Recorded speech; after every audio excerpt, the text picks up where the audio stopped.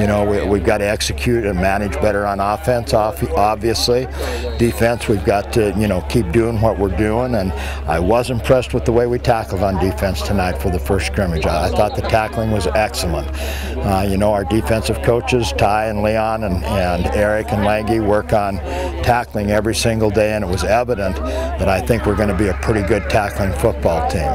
On the offensive side, a lot of inconsistency, but that's going to happen a little bit. You know, we've got 4 young quarterbacks who are in the process of becoming very, very good football players, all 4 of them, but it's going to take a little bit of time. Now, we don't have a lot of time, so we would expect a huge improvement just in management and execution between tonight and next Saturday, and we'll see that. I'm confident we'll see that. So, you know, overall, no turnovers other than the very last interception on the last play of the scrimmage, and I shouldn't say only, one's too many, but you know, that's good stuff when that happens, when you're not turning the ball over. I like the way Dan Moore run on short yardage. I think Caleb Walden had some excellent runs tonight. You know, he's our number whatever 3, 4, but every time he's on the field he makes things happen. And obviously, you know, I have a real soft spot in my heart for Kevin Berland and Cam Warren. Every time you throw the ball to them, they catch it, and that's good stuff. So overall, enthusiasm, energy, you know, 100%. Execution, management, and that type of stuff, probably, you know, C-, and we've got to be A+. So we'll work on that, but it's a lot easier for our coaches to coach when guys are doing what you ask them to do and doing it as fast and as hard as they can go.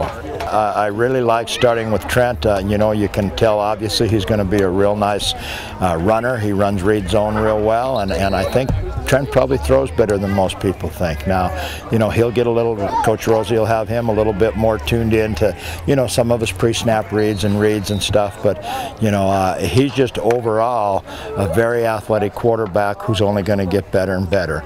Shea, you know, as always, is a real smart kid.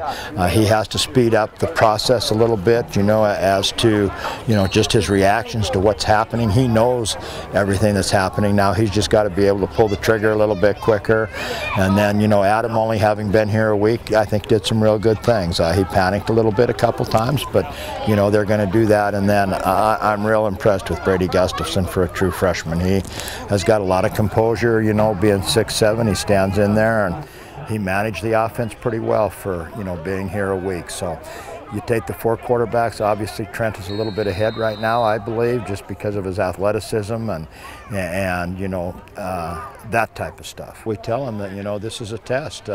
Obviously, you know, we get tested every Saturday for hopefully 15 weeks, and plus 3 scrimmages in the pre-fall and a couple in the spring. And, you know, tonight was a test. We have to find, you know, some 2s and 2.5s, and I think we're starting to do that. I like what some of our number 2 offensive linemen are doing. I really like what some of our number 2 defensive linemen and secondary backs are doing. Steve Romninger, you know, our corners, there's 4 guys there, and I think some real good things are starting to happen there with Sean Murray and Josh Denard and Nate Harris and Chief Goodwin. I think all 4 of those guys are doing some really good things. And then, you know, Bo Tully's playing better than he ever has. Matt Hermanson's picked up where he was, and Steve Romninger's had a real good week. Actually, Jacob Coogan, I think, had a couple big hits tonight, you know, and he's learning the process, but he come up and made a couple nice hits tonight. So, you know, we're starting to find those younger kids. We have to have probably 30 kids that can play and play well enough for us to win.